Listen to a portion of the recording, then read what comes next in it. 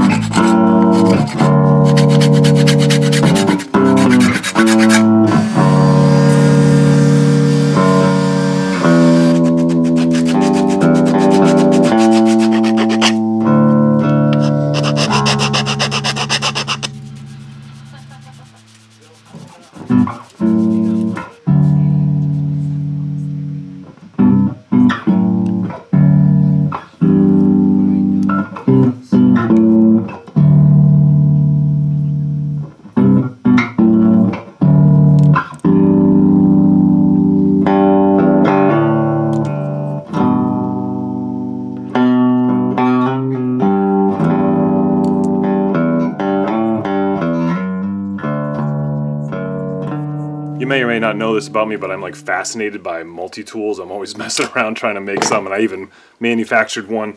I saw a few weeks ago, I saw Jimmy Diresta made a video where he made a two-headed spoon, and I thought that was pretty funny and cool. And then I thought it'd be even cooler if it was a tool that had more than one function, so I thought I would put a spatula on the other end, or maybe mess around with like a little fork.